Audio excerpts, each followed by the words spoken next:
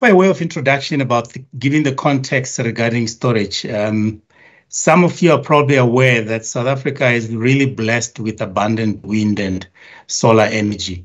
And storage has been identified in the IRP as one of the key technologies to unlock wind and solar in particular.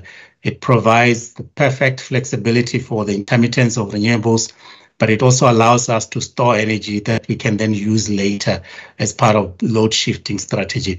So IRP itself has IRP 2019. There's a new IRP that's currently under discussion, but we're still working according to 2019 IRP. 2019 IRP has identified 1.7 gigawatt of energy storage that needs to be procured between now and 2028.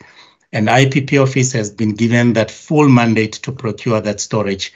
And as Leilani mentioned, last year, March, we released the first bid window for storage for about 513 megawatts. We managed to announce the preferred bidders in December last year. There is one preferred bidder that we're still negotiating, which will take us to the full 513 megawatts capacity that was allocated there. So we are very excited about this program. So this new program is about 615 megawatts.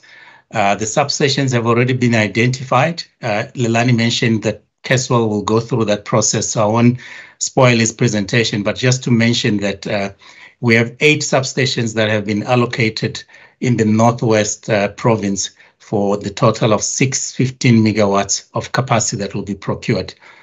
Project sizes obviously will be determined by the sizes of the substation, and Caswell will go through that in more detail.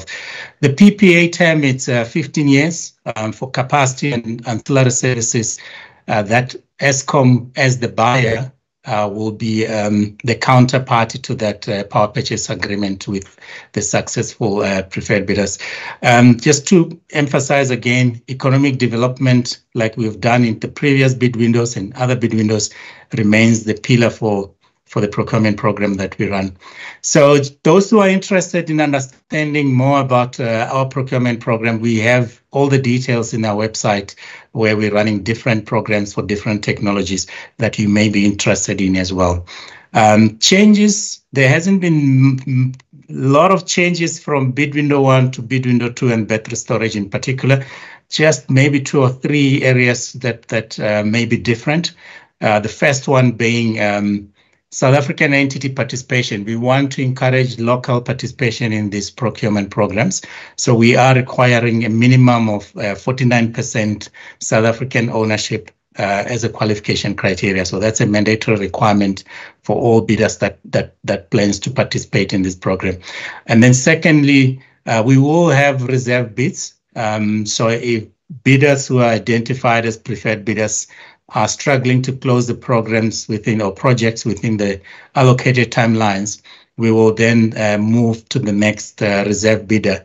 So the provisions around that are already in the RFP, but more details will be provided as well as to how this will be managed going forward.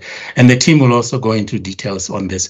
And then the other important aspects, and for those who joined earlier in the Bid Window 7 conference, the government guarantee for storage has not changed. So government is still backing storage to the full 100% contingent liability in case of non-payment by the buyer or expropriation or change in law by government. So that's basically in a nutshell what one could say around storage bid window 2. Without really spoiling what the team is going to share with you later on. Just finally, in terms of the timelines, we are aiming to close this program as soon as possible. The date at this point is 31st of April. And thereafter, we're hoping that evaluation should take us not longer than 2 to 3 months. So by end of July, we should be able to announce the preferred bidders. And the preferred bidders will be given 4 months thereabout to close the projects and move into construction.